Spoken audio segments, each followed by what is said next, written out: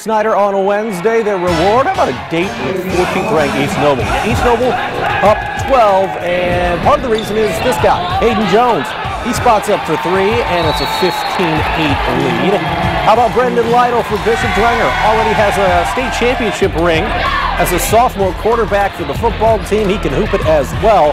But that would cut it to 22-11, and East Noble off and running. Well, I mean, off and running, just keep your eyeballs on Ali, the future Akron Zip, with the contortionist act in the air. Are you kidding me? Ali, putting it in on the 360 layup later. You saw the finesse, then he can bang a little bit too. Look at the fans, they can't believe it happened.